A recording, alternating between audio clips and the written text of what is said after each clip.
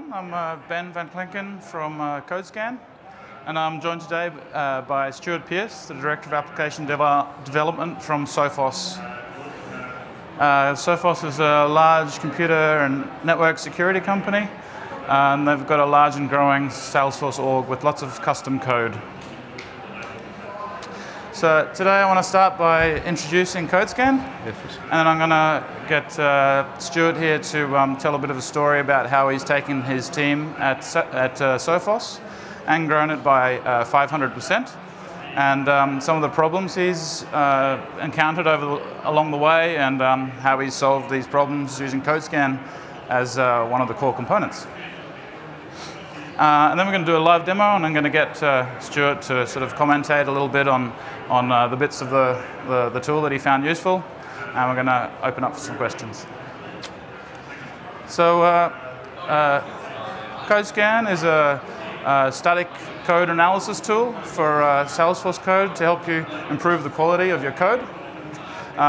It does this by taking your Apex, Visualforce, Lightning, Aura code, and looking for patterns in the code and it tries to identify bugs and style issues, security vulnerabilities, quality issues with your code, and identifies it, puts it into the tool. And if those 230 rules are not enough, you can also build your own rules. So CodeScan helps you to apply best practices to your development workflow. And it helps to enforce your compliance with coding guidelines. So it helps reduce bugs and security vulnerabilities and technical debt, complexity going into production. And all of these things together help you to improve the efficiency of your team. And it also helps to increase the maintainability of your org. So, come down the track in a year's time, developers trying to maintain the code can get started quicker.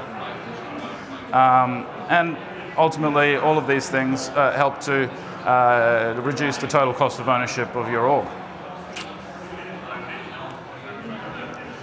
So CodeScan is used in many different sectors by small companies, not-for-profits, up to large Fortune 500 companies with multiple orgs and millions of lines of code. And one of our oldest customers is Sophos, a global name in security. Stuart, can you tell us a bit what you've been up to and how you've got to where you are today? Sure. Good morning. So, for those that aren't aware, Sophos is in the cybersecurity space, antivirus type products. Our use of Salesforce, we use it as a CRM, but we also use it quite extensively in our product delivery, product fulfillment, which leads to quite a large and complex implementation as we're really coupling tightly with the products to make sure that we deliver that best customer experience there. So we've been using Salesforce since 2011. The initial implementation came from a series of external partners. It's pretty sizable, pretty complex, and the depth of oversight during that implementation meant that we were additionally carrying a fairly significant amount of technical debt, which was causing some growing pains just in terms of our ability to release and manage the platform. Certainly when I first took over the team, I was pretty surprised, having come from an enterprise development, at the lack of insight into the code quality, where we were, and our ability to manage processes that are just kind of standard on the way we work for our .NET and Java stack. So in parallel to that, we were bringing our team in-house with a new offshore team in India. It's always difficult building a team, but building that kind of growth rate is really challenging. So we set about a program of change, really to introduce that kind of enterprise development workflow that we were using elsewhere. looked to put some controls and insight around how we used Salesforce, stabilize the system, and really drive up our productivity. So that was really version control, introducing peer review, a lot of automation in the build and deployment space, so moving away from change sets to a very automated driven metadata API release.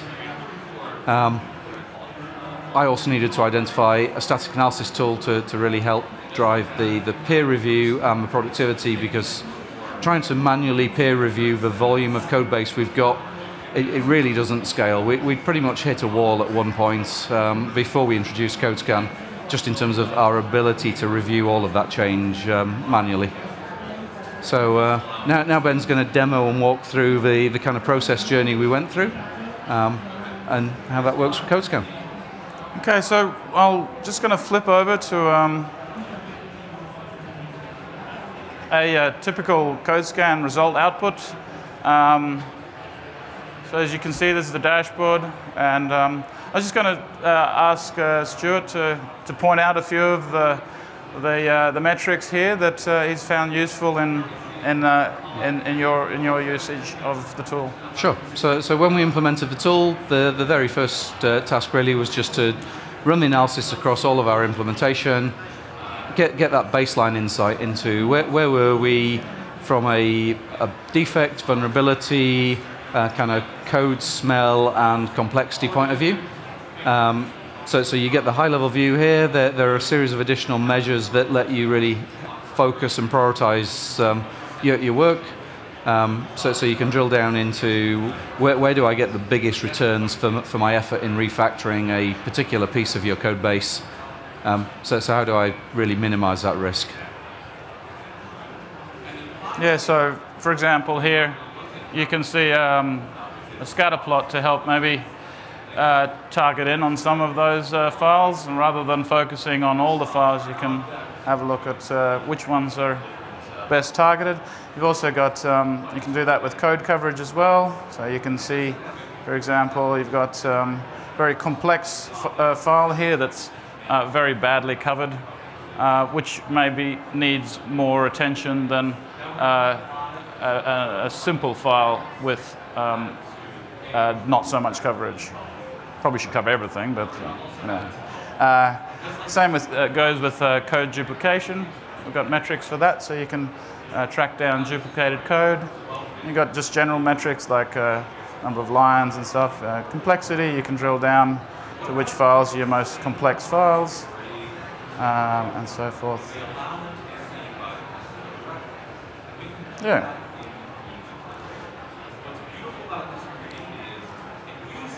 So you were mentioning a little bit about the code, the development workflow that you used in your team. Can you tell us a little bit about what that was? Sure. So we introduced a Git-Flow based process. So developers will work on their own branch of code for the capability that they're working on, commit those changes in as they go. One of the early things we did was then to put some alteration around that, so that each time you commit, that triggers a CodeScan analysis, and it gets that feedback to the developers of the code quality and any issues they may have introduced, so that we catch that early where it's cheapest to resolve. So just as a way of an example, take a look at this. So as a developer, we might have I'm just going to copy and paste some code that I butchered earlier. This is you'll see it's a pretty bad piece of code, and we're going to jump over to Jenkins here. Jenkins is a CI tool. You don't have to use Jenkins, but there's actually quite a few different ways. I believe you guys use Bamboo. We do. And you actually triggered off Git instead of pulling the metadata directly from Salesforce. There's actually a few different ways of doing this. Yeah. But so Jenkins, I'm just going to run this quickly. But basically, what would happen after the build process is you'd see a screen a little bit like this, with the leak period here on the right, which is like the delta of what's changed since the last. So this I think is you did something else. You actually put that leak period into Bitbucket, I think. So we do pull that into Bitbucket. We also have this view for the developers as well. So I mean, this obviously is a fairly poor piece of coding where the developer needs to do some rework. So they would get an alert notifying that their code has issues. You can configure quality gates. So this has failed the quality gate. So in our implementation, the system actively blocks that from progressing. So the developer would then have to come here, drill down into the issues, understand what they did wrong, and use that then to remediate. So yeah, I mean, in this particular case, you've got a jumbled incrementer on the for loop, so it'd be a defect there.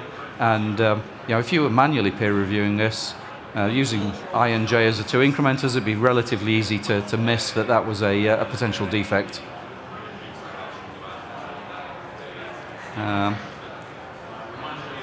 And we got some SOQL injection here, which for us is certainly a blocker, but should be a blocker for everybody.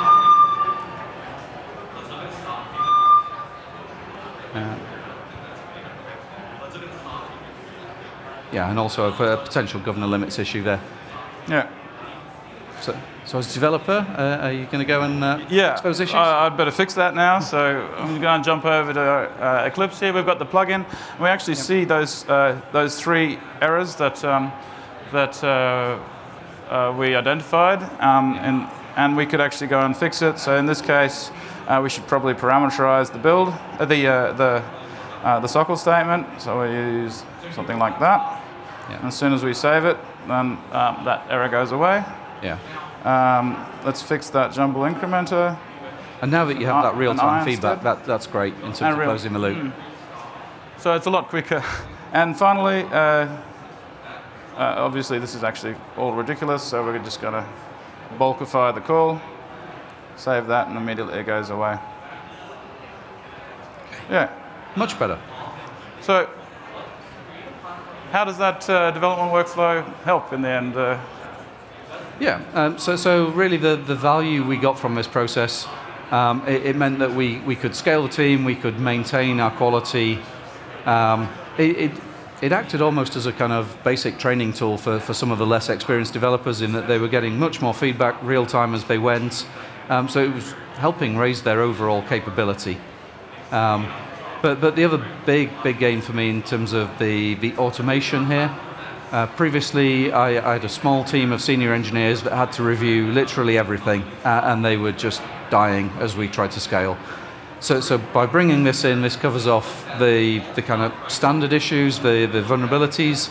It allowed those guys really to focus on the higher value design issues and how we maximize a piece of code for maintainability and extensibility. Okay. Well, thanks a lot. So today we've seen a bit about how CodeScan can be used to improve your methodology and your workflow development. If you're using Agile, this is a great companion tool. It's great for tracking quality metrics over time, so you can see changes over time. Everything's historical. It's a great tool to hone in on what you want to refactor, and obviously reducing the amount of issues that make it into production, which of course is super important as a developer. If the code goes into production with a bug, you'll hear about it, and you don't want to do hot fixes. That just makes everyone's life difficult. And as Stuart pointed out, it really frees up the senior developers to really focus in on high value issues instead of spending too much time on peer reviews. So thanks very much for your time, Stuart. Appreciate it, and thanks for listening. If we've got a booth just over there, please come and see us if you want to know a bit more. And we'll just open up for questions if anyone's got any questions. Yes? Say that again? Let's go back into our well scan. Can you do incremental scan? So like developer checking few codes, so the plugin checking, we want to checking all the code, just checking these codes only. Can you do that? Yes. Incremental. So a lot of so she's asking whether we can do incremental for just a single developer. So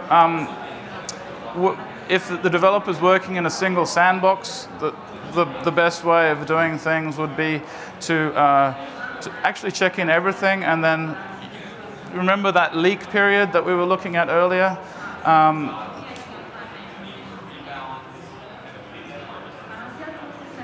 This section will show the delta of what that developer has been working on.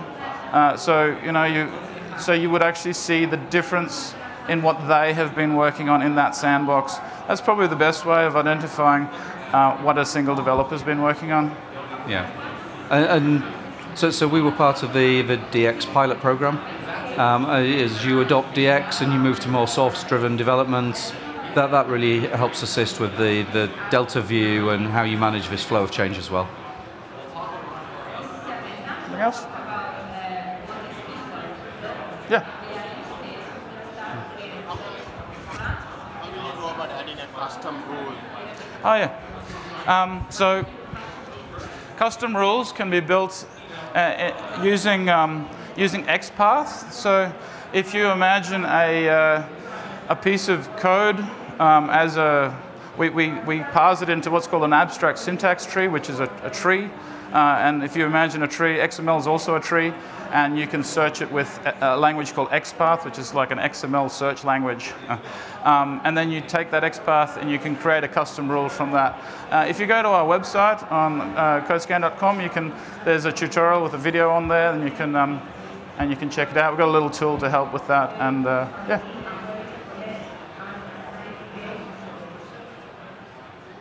Anything else? Well, thank you, everyone.